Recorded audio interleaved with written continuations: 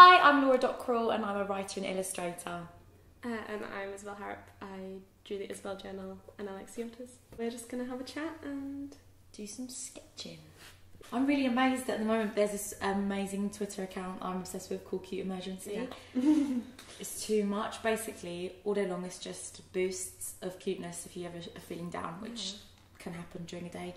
Anyway, they've branched out. Now they've got Newborn Emergency. Yeah, I thought it was Zooborns, which is the... What is Zooborns? Right, writing this down. It's they update you like when animals are born at zoos around the world. When I was in primary school, me and my friend Olivia made these books that were like based on kind of Jacqueline Wilson books. They were all called like Lipstick or something, and they'd all like draw like teen stories in them. And what then happened? I can't remember, but we put them in the library and hoped that someone might take them out. Oh, what, you tried to make them? Sellotape them together and then put them in the library. I am the worst drawer ever, according to my mum. She says that I can't draw. And when I was younger at school, my art teacher, she basically told me that my drawings were so bad and she tried to make me not do art GCSE.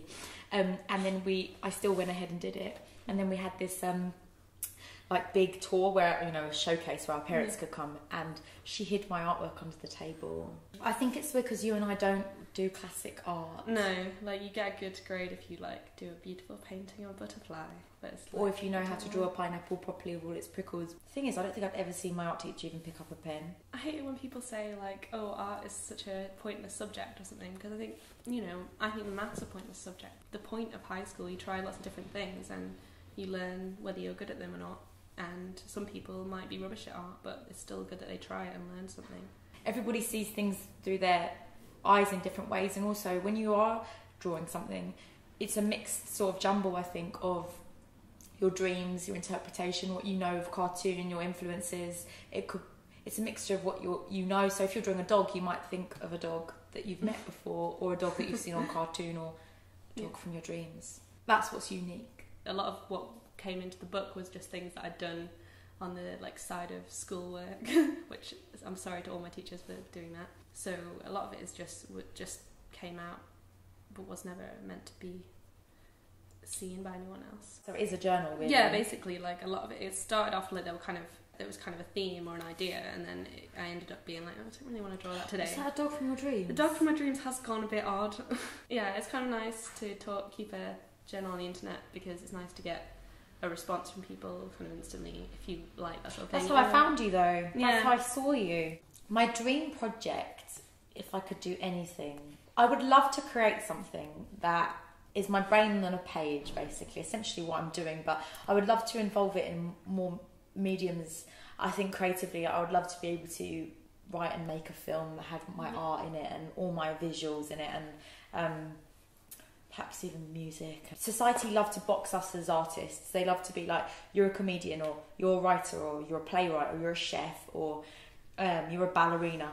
They don't necessarily just let you just be alive and just be an artist. They love to know what you do. We are human beings and we're not programmed, and we will want to pick up and try our hand at something different, and that should be allowed. What are your opinions on cereal?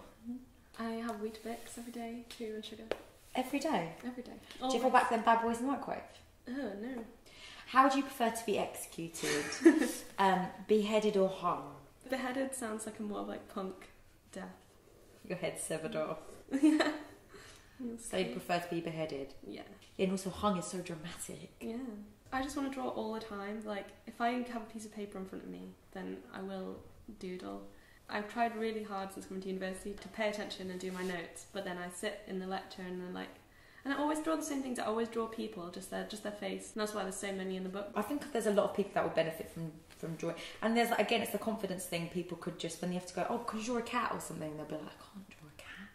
Yeah. Really, everyone can draw anything, really. You just got to put your pen down. These are our interpretations of each other. I always wear those circles on my cheeks at all hours, and I actually have 3 nostrils. You've projected your personality onto me, and mine is like... You're probably right. Mine's a bit more relaxed. Thanks so much for putting up with us. I guess this is really just to celebrate your amazing book, and I've got it, and it really is amazing.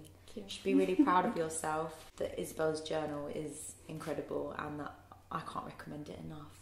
Bye. Bye.